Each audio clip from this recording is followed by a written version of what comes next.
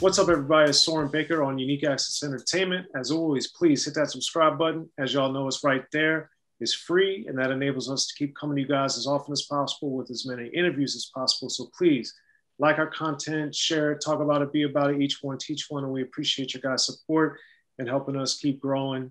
And man, really appreciate it. Now, today, we have the honor and the privilege of being joined by Slug of many groups, many things, and much music. So thank you for coming through, sir. Yo, thank you for having me, man. It's a pleasure to be here. Big fan. I love your work.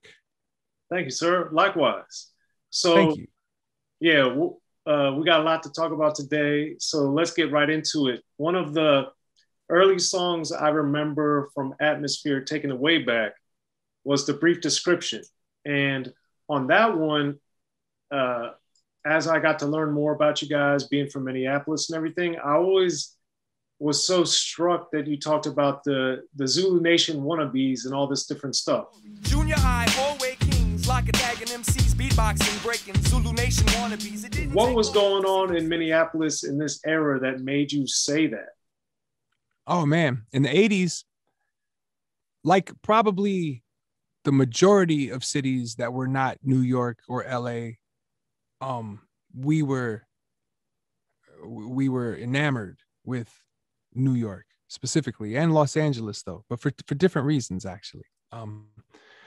In the 80s, New York was where my music came from, and Los Angeles is where my movies and television came from. So having those on either side of me constantly being fed to me, it create, it's like, you know, it's like having a step parent, like my stepdad was had a New York accent, and so I started to stop pronouncing my R's at a certain age. You know what I'm saying? It's like in Minnesota we say R, we say it's hard out here, you know what I'm saying? But I was saying things like it's hard, you know what I mean? Like it's like and that was all hip hop.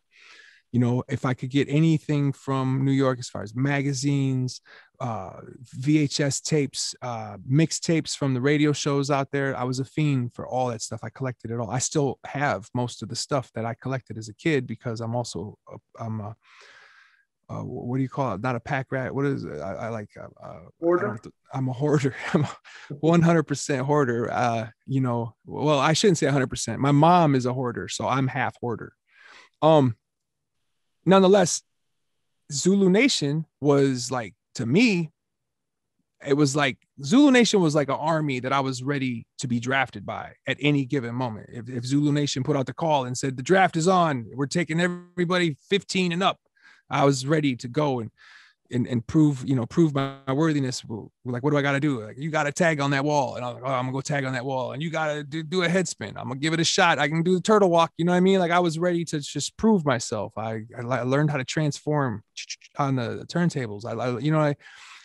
And so when I said that, and mind you, that was like 25 years ago now. So I'm not going to be able to like access the exact mind state, but what I can access is what I know of myself and who I am and how I came to be. When I said that, not only was I hoping that somebody from Zulu Nation would hear it and be like, yo, would you like to join? You know what I'm saying? Like, because God knows it probably could have been as easy as just filling out one of those like subscription cards. Like, so what do? Do you circle one, breakdance? You know what I'm saying? It's like, but I wanted to be part of Zulu Nation. I had some friends that were, you know what I'm saying? My friend Stage One, DJ Stage One, and my friend Felipe, they were part of Zulu Nation officially. So I wanted in, but I just didn't want to be like, you know, like, hey guys, can I be down? You know what I'm saying? I wanted somebody to reach out and be like, yo, we heard the shout out. What's good? You know, never happened. I'm still not a universal B-boy. Nonetheless, I'm keeping hope alive. You know what I mean? Like one of these days I'm going to get the call or the email or the DM or something. And they're going to be like, all right, fuck it. Here's your beads. I'm going to put my beads on and get busy. Anyway. All right. So I think you see where I'm going though. I said it as a way to pay my homage, pay my respect, to also speak to the people in my city that were younger than me and let them know what this was and what it is, all in that one line. You know, this was still pre-Google. So you couldn't just be like, oh, I'm going to go Google what that means. You had to ask somebody. Now, I imagine if like a 20-year-old were to hear that, they could go Google what Zulu Nation is and Be like, oh, look, why are they dressed like that? Man, I have pictures in my head of like Africa Bambaataa and all them dudes in the 80s, and just with all the man. That's why I bought that coat, the sheepdog that I was telling you about the other day. I wanted to be from New York so bad, bro. I bought a sheepdog. I got some gold fronts for the top. I mean, I've worn them once. You know what I'm saying? What was the question? About the Zulu Nation wannabes. I was a Zulu Nation wannabe. I was a wannabe. You know what I'm saying? But the thing that struck me about it was growing up in Maryland, right in between Baltimore and D.C., I didn't remember going to either Baltimore or D.C., which I did a lot, and seeing Zulu Nation wannabes or dudes that I thought were aspiring to be that. So it was just intriguing to me that in Minneapolis, you felt that way enough to put it in a song, to put it in brief description. Listen, man, I think that it's likely that here in Minneapolis and in other cities in the Midwest, we felt that way even more than the people on the coasts. And I will defend that statement by saying it's because we had literally no birthright to it. We had no, there was just no access. And so we went out of our way to prove how hip hop we were all the time. You know, it was almost like, you know, that the kind of like the stereotypical parent yelling at their kid, like, why are you listening to this crap? It's a fad. It's going to go away. And the kid's like, nope, it's not a fad. And I will die before it goes away. That's kind of what we were on. We were ready to prove it. You know, I see it sometimes too, when I'm on tour, because now in Minneapolis, it's not like that anymore. Now Minneapolis has finally accepted its space within this culture. You know what I'm saying? But like sometimes we'll be on tour and we'll go through a city and I'll see people just like overly repping. And I'm like, yeah, those are my people. Cause I was that. That's what I came from, was overly repping. You know, it's honestly, it's kind of hard to find that in the US anymore. But when I first started touring like 20 years ago, you would see it all the time. We'd go through certain Midwestern cities and see that and know right away, that's the homie. You know what I'm saying? I'd go to Scribble Jam and it would be a festival full of these nerds. You know what I'm saying? All these like overly hip hop nerds. That's what we were. You know what I'm saying? Like we really wanted to just prove it. Now I'll go to like Europe or Japan and see it. You know what I'm saying? Where it's like, because these are people who are so far removed from New York that, look, even how I just said New York, we're getting into this conversation and I'm like reverting back. I said New York, you know what I mean? Like it's New York. Okay. And so, you know, I think it's because it's like, you know that you don't own it. You didn't create it. It's not yours. How some people will say you're a guest in here. So as a guest, I wanted to be the best fucking guest I could be. You know what I'm saying? I wanted to make sure that you knew that not only did I respect what it was, I respect where it came from. I respect what it stands for. I will never spit upon your grave. You know what I'm saying? Like even to this day, you'll be hard pressed to find me saying something bad about a rap artist. You know what I'm saying? Because I still am like of the belief that like you don't say bad things about them. You don't say bad things about people who came up out of nothing and made something out of nothing. You know what I'm saying? It's nothing but reverence and respect. Right. And somewhat tied into that early on too, with God's Bathroom Floor, we've talked a few times over the years or several times over the years intermittently. And I remember you had told me with that song, that was the first song you remember people coming up to you and having different interpretations for something you wrote. And as a artist, how when that first started happening, how did that make you feel? Like, were you comfortable? Did you think it was weird? Like, what was going on in your mind as an artist? Well, for transparency, when we talk about that era in my life, when that was occurring, when God's Bathroom Floor when it became public, when people heard it, when people had an opportunity to react to it or to talk to me, I was also in maybe the most self-destructive era of my life.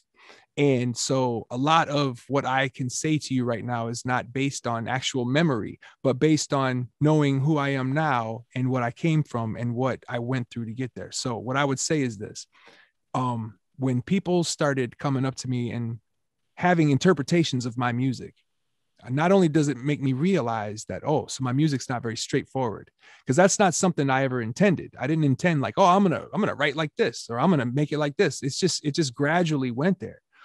God's Bathroom Floor actually could be seen as a catalyst for why it went even further, because when I got validated by people for that song, that likely naturally made me go, okay, I'm gonna explore that. You know what I'm saying? Like, people like that. Oh, okay. I'm going to explore that. Oh, people like the fact that I'm having like an anxiety attack on stage mid song.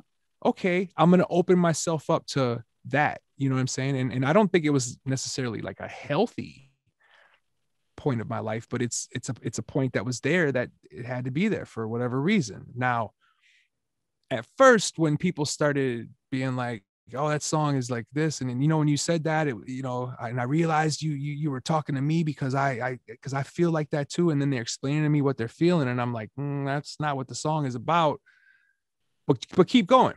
I'm gonna let you go, because what you're making this about is likely cooler to you than what you would think if I told you what it was actually about. So I'm not gonna kick the kitten here. I'm gonna let you have your kitten and pet your kitten. This is yours, and I'm just gonna opportunize the moment. You know what I'm saying? For lack of a better way of putting it, you know. So I rolled with it.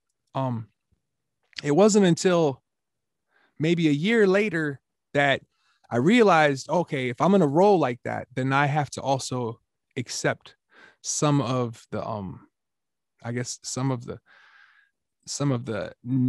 non-benefits, whatever the antonym for benefit would be, the cons, detriments, the detriments, because I started to see like certain songs people were reinterpreting and making them feel gross to me.